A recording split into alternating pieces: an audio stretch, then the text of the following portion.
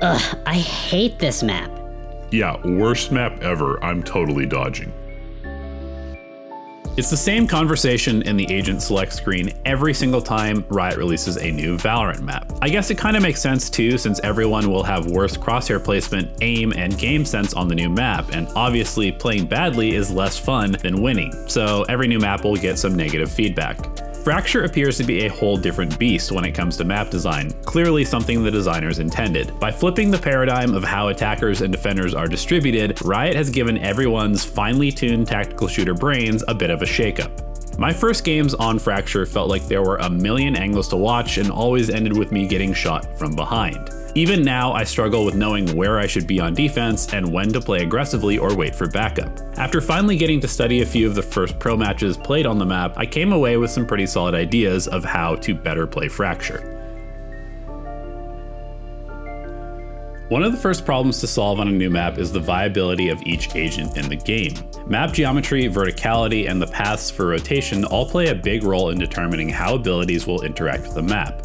As expected from a newer map, there's some variety in how teams are approaching Fracture, but aside from Jett's omnipresence, some of the other popular picks might surprise you. While most maps seem to be favoring Killjoy, Cypher is the clear winner here on Fracture. With so many angles to worry about, Cypher's ability to tripwire the flanks, watch faraway angles with his camera, and lurk on the opposite side of the map gives him much more flexibility than being tied to the range of your bots like Killjoy. Breach also made an appearance on basically every successful lineup. His ability to flash at long range around corners helps a ton with taking early map control. The bigger benefit for Breach though is his ability to hit multiple levels of the map with his stun and ultimate. You'll see over and over how teams are using his ultimate to completely clear a site with multiple verticals or sweep through the entire middle of the map and catch defenders on rotation. As for smokes, 3 agents did all of the work. By now we're accustomed to how good Viper is at blocking off multiple angles and making easy lanes onto the site with her wall. Astra is also a big player on Fracture thanks to tons of choke points and the flexibility to smoke anywhere on the map from anywhere on the map.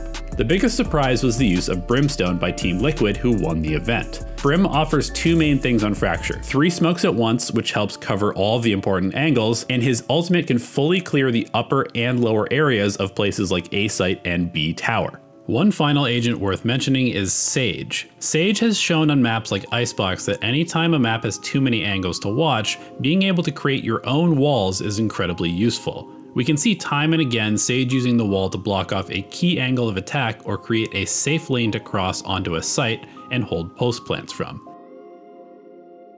Every map has specific powerful positions that are vital to controlling how a round plays out. On Fracture, there are a few main areas that the pro players focused on fighting for. The easiest to understand are the opping angles, where a skilled Jett can do tons of damage. Those are here on A main, which stops attackers from getting to the door and also allows you to fall back and watch the upper entrance from Dish if necessary. On B site, the 2 long angles are at stairs and from the middle of spawn, which can help fight for the area in front of tower. Speaking of tower, the teams that won on Fracture constantly fought for control of this upper hallway on both attack and defense, and whoever won the battle seemed to almost always win the round.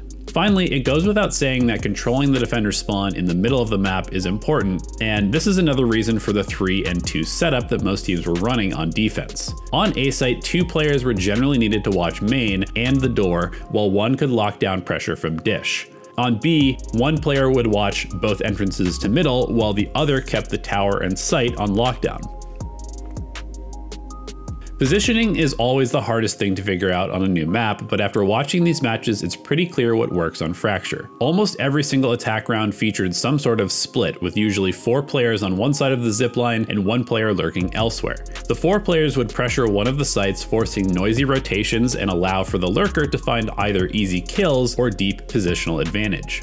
Based off of what the lurker was able to do or how much damage the 4 players could do, the attacking team would hit the site and allow the lurker to follow up, or rotate to the lurker and usually leave one of the 4 behind to take over the lurking role. On defense, the primary setup seemed to be 3 players on A and 2 on B, and this makes sense because A is more complex of a site and the defense needs to worry about an early split through the door in A main. On defense, we talked about the importance of tower control, and the remaining defender can float somewhere in the middle while keeping an eye on both main entrances to the site. Ultimately, keeping control of the middle of the map is the most important part of defense to be able to out-rotate the attackers. So with all of that added context, I don't actually think Fracture is a bad map, and despite how tough it might feel now, I think it will end up being one of the more interesting ones to watch in the professional scene. In fact, those of you who remember old Counter-Strike maps like CS Assault might get a kick out of thinking of Fracture kind of like an Assault style map, where you can basically attack the entrenched enemy defenders from all sides. Thanks for watching, and good luck.